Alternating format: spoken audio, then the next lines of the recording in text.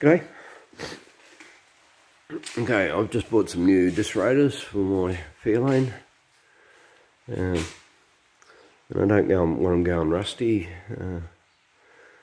With all your newer vehicles and wheels, because you can see through them.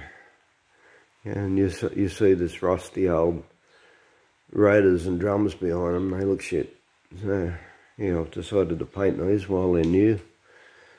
And I'll have to take the back ones off and paint them now as well. But anyway, yeah, you can see I've masked up the wheel studs. I will put some lubricant of some kind. I'll probably put this penetrol actually. I'll spray some of that on it. That's a rust preventative fish oil based stuff.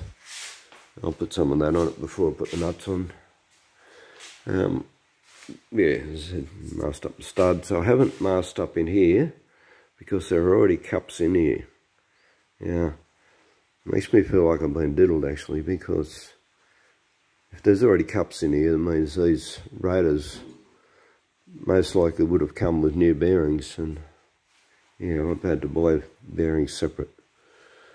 So, but anyway, as I said, I haven't masked them up because I'll be taking them out.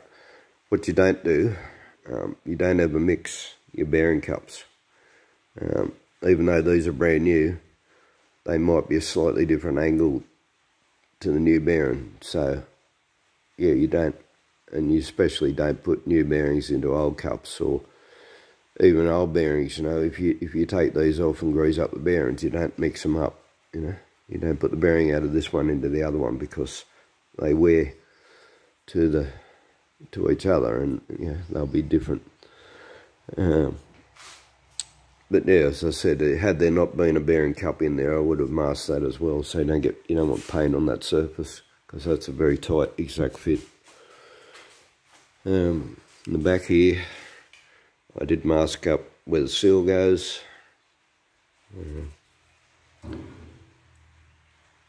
Doesn't really show it. Yeah, it's still clean. And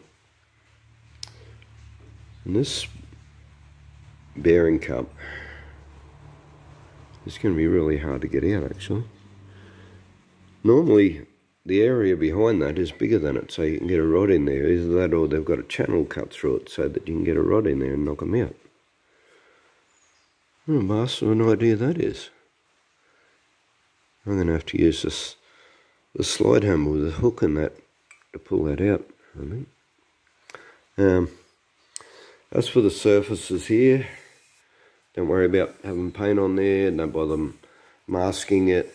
You know, like, I could actually go along there now and, yeah, I've left it thin, you know, like I've just sort of sprayed around here, not, you know, concentrated on the middle, but yeah, don't worry about having paint on there. The first time you drive it, the pads will chew that off. It's not an issue. It's actually better to not mask it, because the pads won't come to the full edge of the machined area. So if you mask that up or wipe all that clean, you're still going to get rust either side of your pad where the pad runs. So by leaving it that way and letting the pad take the paint off, then you're not going to have any area that's going to go rusty. Other thing, when you're putting these back in, if you've never done wheel bearings before, use your old cup to tap in the new cup. You don't want the hammer hitting your new cup, because you can burr it and distort it and ruin it. So yeah, put your new cup in push it in as far as you can go, then sit the old cup on top of it and put the hammer onto the old cup, like hammer the old cup onto the new cup to push it in, so you don't burr any of it. And then when you put it on, well, you know, grease them all up. And there's really no other way of doing that than to getting your hands all greasy, squish it all through the bearings as much as you can, and wipe your hands when you're finished. Wear gloves if you don't want to get grease on your hands, but yeah, there really is, there's no other way of doing it than to get greasy hands. You've got to squish it into the new, right in through the bearings. You can't just coat a bit around the outside. That doesn't work. Anyway, when you get them in and you get them on, tighten the knot right up. Tighten it right in, put a fair bit of tension, probably like 50 pound or something like that, just to make sure, and then, turn it round a couple of times, if you can turn it. Actually, usually when you put that much pressure on it, it'll sort of almost lock it up.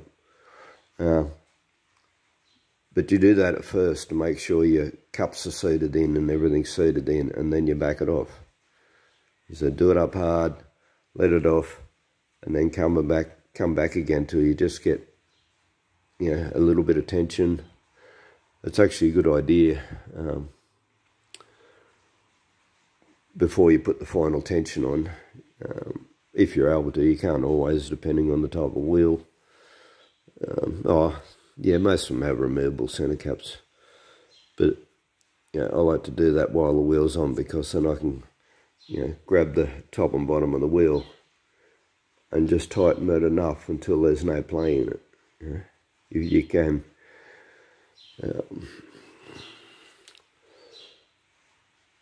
there are special tools and procedures you can go through to get the exact right tension, but it really sort of comes down to experience and just, feeling it. You do it up till there's a bit of tension, till you got no play in it. You turn it and make sure it's not binding, dragging. But you don't want it loose, and you don't want it over tight either, because either loose or over tight can ruin your new bearings. So yeah, if you haven't done it before, you can probably use a proper gauge that shows how much tension you're putting on it. But as I said, most people just know by experience. You just know by feel when you've got enough tension on it. As I said, if you can't, you grab the top and the bottom. There's something you're doing too if you're checking for steer and play. If you've got movement side to side, it could be tie rod end, steering box, rack and pinion, any of that. If you're specifically checking just for wheel bearings, top and bottom. So if you've got top and bottom movement, mind you, if you've got a real bad ball joint, that'll move there too. But